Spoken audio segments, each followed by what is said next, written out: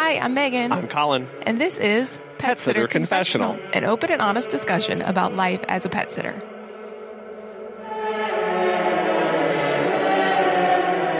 Hello, welcome to episode 243. Hello, and happy last Monday of the year.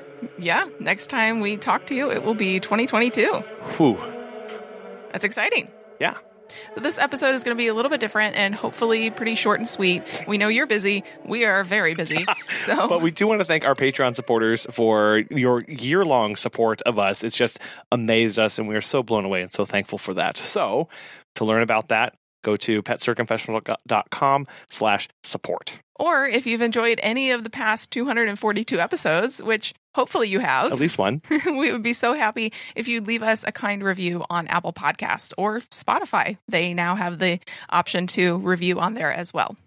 So we're going to talk about some stuff that's happened to us this year. It has been kind of a monumental year for us. Big shifts. Yes. So in January, we were featured in the newspaper, and that was really our first kind of big publicity in our community. Yeah, I had actually forgotten about that now that you brought that up. We were really nervous going into that and kind of blown away that somebody had reached out and wanted to feature us. And it all started because she was following us on social media and she saw our posts and things that we're putting out there in the community, and she really liked what she saw. So one of my lessons from that is just to continue to be authentic to ourselves and to put out value anytime we post, because people see that and people do recognize that, even though you might not always get that recognition. And then in February, for us, people really started to travel.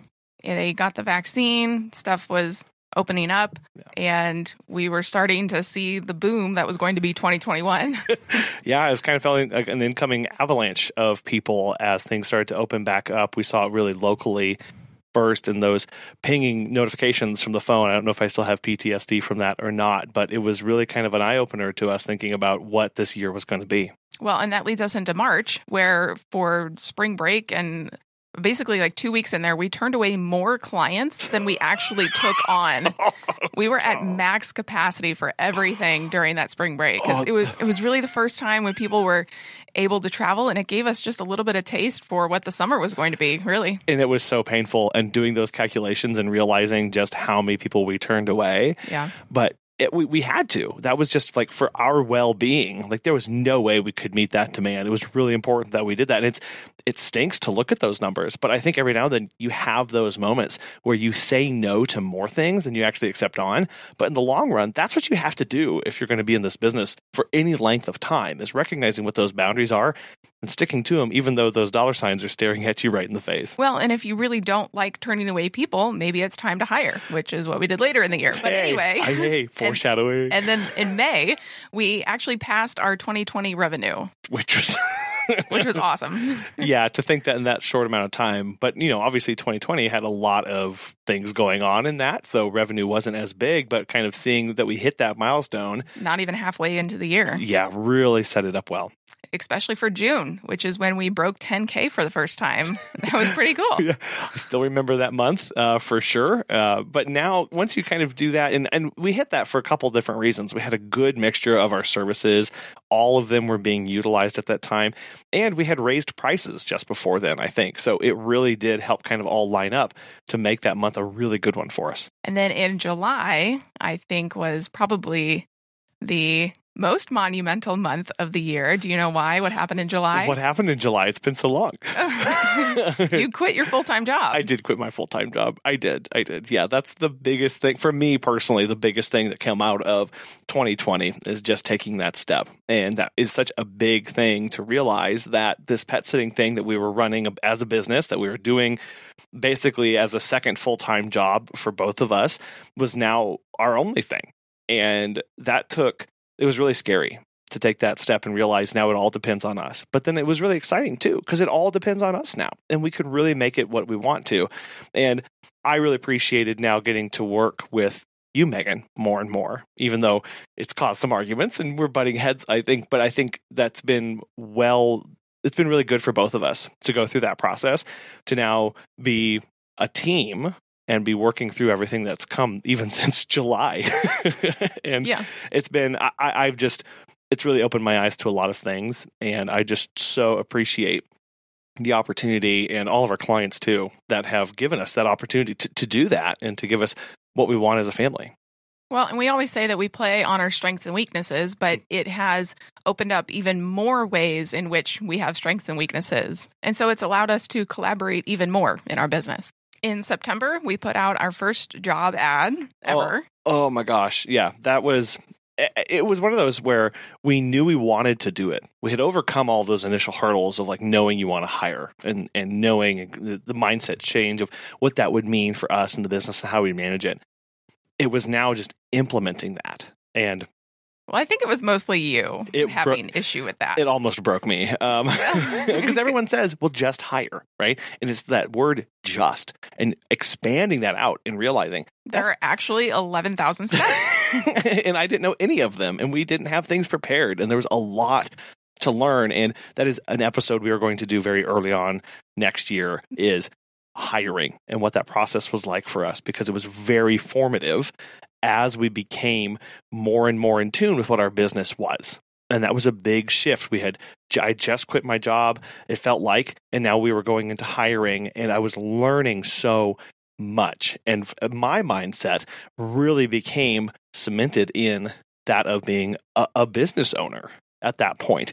Going through all those forms, all that paperwork, making all those phone calls, filling everything out was like, oh, I'm actually running a business. It didn't really hit me until, even after I quit my job, even after we had gone through all the other stuff, it was like, now I'm a business owner. And that's been a weird shift for me this year. And then in October, we actually have an interesting, funny story. You got recognized somewhere. It's one of the most awkward things. It was a weekend where we didn't have much going on. Megan was traveling with the kids to see my dad, and I had stayed back to take care of a few dogs, and some of my friends had come in from town. We went out to a relatively, a pretty nice place, and we were sitting out on the patio, and I was talking with them, and all of a sudden the waiter comes in and stops, and he looks at me and goes, are you the dog guy? And I was like, yes, from Funky Bunch. And he was like, oh my gosh, I follow you guys on Instagram. I love what you're doing. It's so cool. It's a really pleasure to meet you. And he walked off, and I turned and I looked at my friends, and their eyes were huge, and they were like, what is going on? You're a celebrity. It was so incredibly awkward, but it made me think of all of those discussions that we have had about who is in your community. This is a gentleman who doesn't have a dog. I later talked to him about that. He doesn't have a dog. He doesn't really travel a whole lot. He just follows our Instagram page because he likes what we're doing. He likes the photos. He likes the information. He likes the stuff that we're putting out there in the world. And he just felt like he wanted to say thank you. And it was, again, a reminder to be aware and cognizant of how we operate as a business. We are members of the community. People see what we do. Well, and not to sound creepy, but you are probably being watched. Yeah. Well, yeah, inside homes, outside homes, going to and from. It's why we always pick up the poop, not just because it's a city ordinance, but because it's the right thing to do. And we want to be known as the company who picks up poop. It's why we take in the trash, or we pick up things, or we look out for things around people's house, because that's what we want to be known for. So thinking about those values that we have as business owners, implementing them, and then knowing people are going to see those, and they do get through, they do get communicated to people, again, even though you don't always see that or get recognized like I was.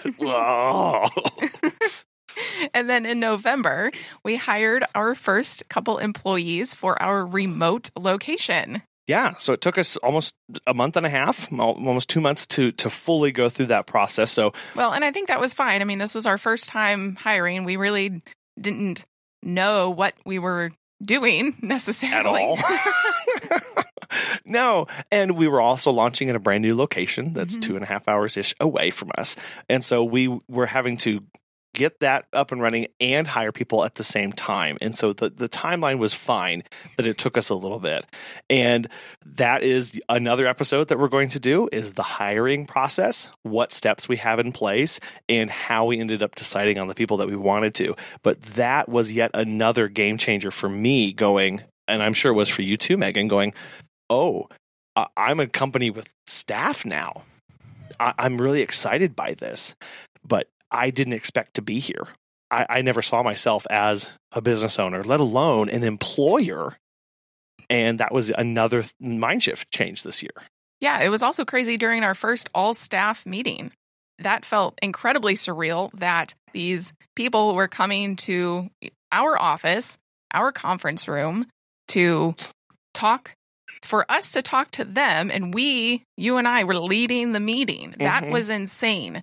I had to come prepared with stuff to talk about for my meeting, for our meeting. And it was kind of intimidating that I was now basically managing these people and providing at least some of their livelihood.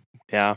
But it was also empowering of, we survived the meeting. We can do this. We can have staff. We can run a remote location. And it's exciting. Yeah. Sitting in that car afterwards, it still didn't feel real. But I'm super excited about all the progress that we've made. And then in December, this month, we hired an employee for our own town. Hey, we kind of did it backwards, I guess. Yeah. But that was born out of from several times throughout the year where we were so slammed here that we were just running on top of ourselves. And finally, I realized, look, we survived hiring people remotely. Now it'll be easier to hire closer to us and hire and manage them. And so we're really, really excited to get him on board at the beginning of the year and can't wait to start growing and expanding here locally too.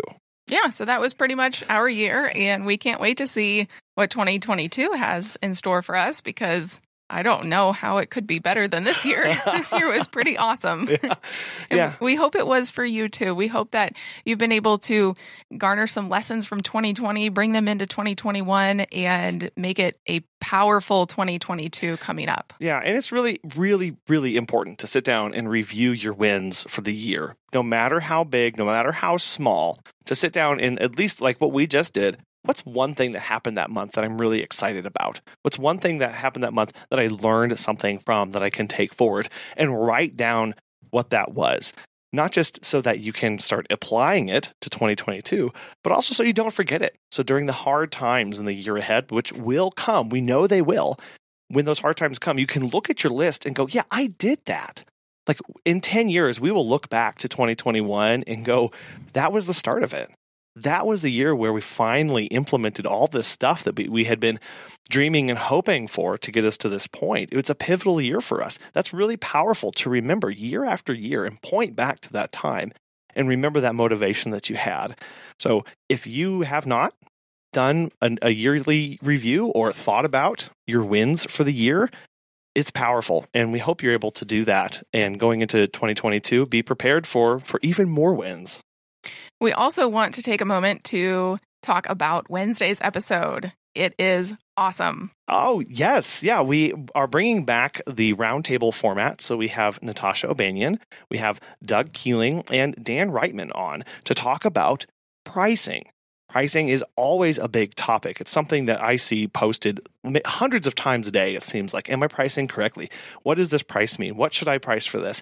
Pricing. And I really enjoyed this conversation because we take that and we really start talking about value, cost, price, and what it means as a business owner to break down your costs and what you need to have, and kind of pushing back on some of the assumptions that the industry has that are limiting our ability and our businesses to actually run well. So Colin and I will talk to you again next year. But please listen to Wednesday's episode 244. It is going to be awesome. You are not going to want to miss it. Yeah. I know that sounds cheesy and everybody always says that, but it's going to be a good one. It really is. And so we wish you all the best. We know this is a really busy time of year for you, and we hope that you're able to find some time for yourself to relax, and if not, find time early in January to do so. And we'll talk to you in the new year. Bye. Bye.